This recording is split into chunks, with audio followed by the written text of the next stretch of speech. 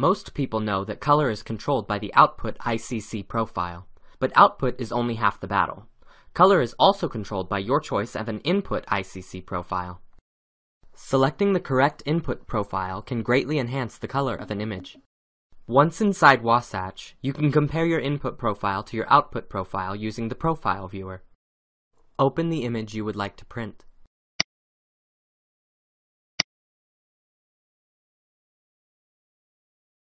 Select the Color pull-down menu and choose the Profile Viewer. The Profile Viewer will give you a graphical display of the gamuts of the input profile versus the output profile. The input profile is represented by a cloud of colored dots. The output profile shows up as a gray hole. Where these two overlap is the area of color from the input that can be reproduced with the output profile. All color that lies outside the gray hole can be brought into gamut through the use of rendering intents. Rendering intents will be covered in the next training video. Switching the input profile to one that has a larger gamut will result in colors that are more saturated.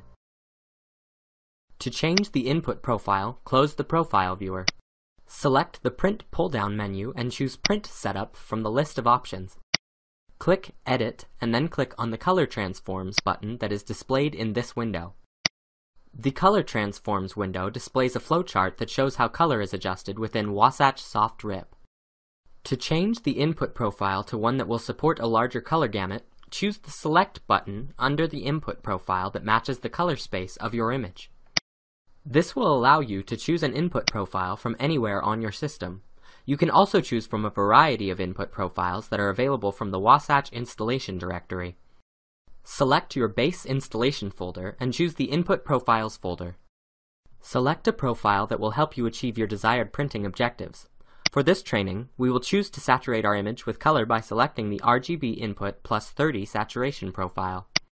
If any changes are made to the input profile, Wasatch will prompt you to save those changes as a new imaging configuration.